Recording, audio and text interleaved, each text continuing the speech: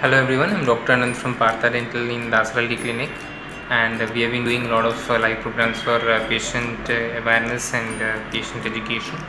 And this particular talk is about cavities in teeth. See, cavities in teeth are extension of decay that starts as a minor black spot on the tooth structure, maybe a brown spot on the tooth structure. It progresses big and takes a larger shape and size, and when it becomes broader, it may either lead to a lot of food accumulation and associated with sensitivity, or sensitivity comes mostly when it is very close to the nerve inside, okay, or it may be sometimes even leading to pain. So I can show you a few model where you have a lot of sensitivity on the tooth structure.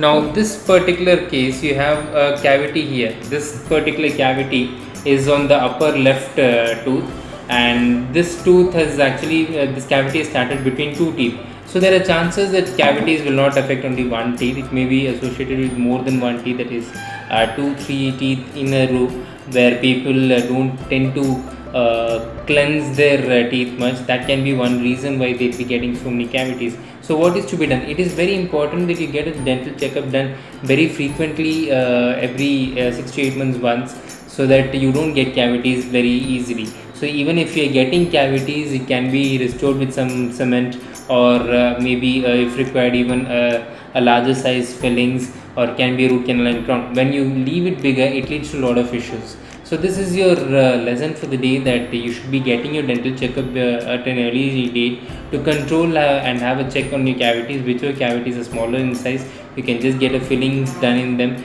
and that will help you in controlling a larger problems at a future time. So this is Dr. Ananth. We are based in Dasaralli, near the Dasaralli metro station in Bangalore, and we are close to the 8 Mile bus stop, so you can reach us by metro as well as by road. And we are open on all days of the year. We function every day from morning 10 to 9 o'clock. I hope you enjoyed listening to this talk. Thanks for listening. This is Dr. Ananth.